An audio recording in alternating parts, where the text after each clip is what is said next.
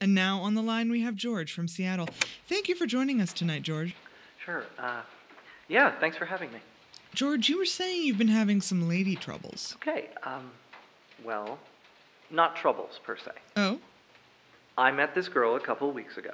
Ah, the trappings of young love. I'm 37.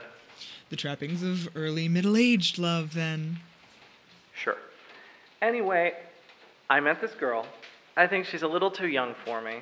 And how young is that? Well, she won't tell me, but maybe 25, 26. George, my boy, that age difference matters not if you two really care for each other. What's your relationship like so far? Well, that's the real problem. It's just kind of too good to be true. How so? Here's the thing. I met her just a couple weeks ago. She was sitting at the original Starbucks on Pike's Place. And you can guess how hard it is to get a seat at that joint.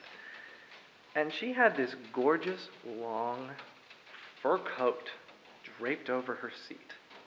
I'm talking the most silky brown fur coat you've ever seen. And I'm admiring it as I walk by, right? It's not a coat you see every day. She's reading. Doesn't give me the time of day. She's way out of my league. And as I walk by, I accidentally bump her coat. Well, the thing's so gorgeous, I instinctively go to catch it before it hits the wet cement. Seattle, you know? And then I'm holding it, and she gives me this look, like I just saved a baby or something. And we've been attached at the hip ever since. She's crazy about me. She's crazy about you, huh? Seriously. She basically acts like... Like what, George? like we're married. That's gotta be a bit uncomfortable. Well, it was at first. But now, it's awesome. She's freaking hot. And smart. And fun. And I just, but it just feels wrong. Like, why would a girl like that want to go out with a guy like me? George, I'm sure you have some admirable qualities. I'm not hot or smart, and I'm only a little fun. That's quite an honest assessment. I don't know. I'm worried I'm missing something. Like, what if she's fooling me or something? Are you a very wealthy man, George? No, ma'am. She's got more money than me. Always paying for stuff. Says she has stock in the fish sellers at the market. I see. Well, do you find yourself caring for this woman? I do, ma'am. That's why I'm feeling so worried. It just feels like a con. Tell me, George, do you find your girlfriend often gazing longingly out into the sea? Well, now that you mention it, yeah.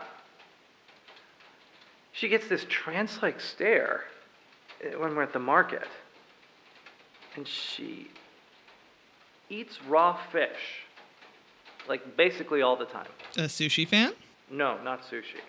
Really raw. She just bites down at the fish market. The fish sellers don't mind, though. Like I said, she's got stock.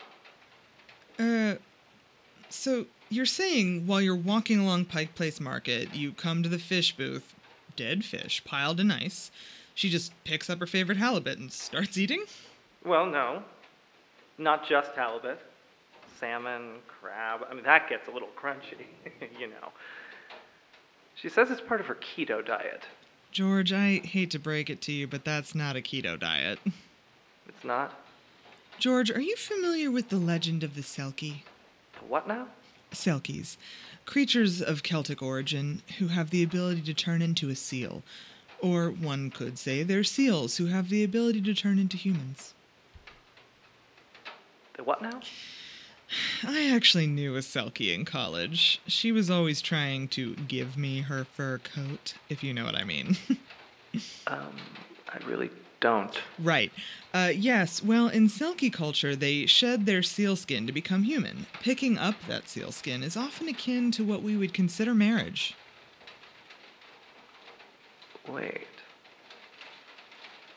So my girlfriend is half seal. So it would seem. And when you picked up her fur coat... That's fantastic. I beg your pardon? Well, that means it's not a con, right?